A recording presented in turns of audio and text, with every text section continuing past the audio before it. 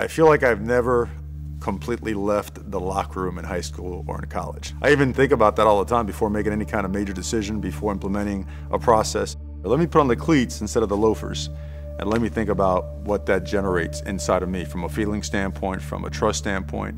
Well, I never thought I'd get into coaching. I mean, I got into it because I was working public relations back in Coral Gables. I go to the games, and they didn't look too good, and my good friend was coaching there.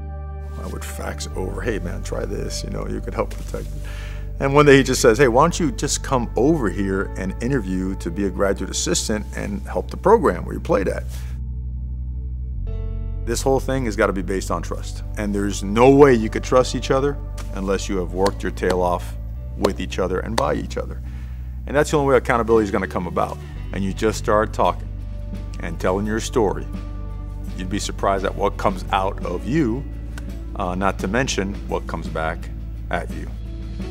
Besides the competition, besides the right kind of pressure, the guidance, the mentorship, the discipline, the structure, all the things that go with that, they really shape and mold you.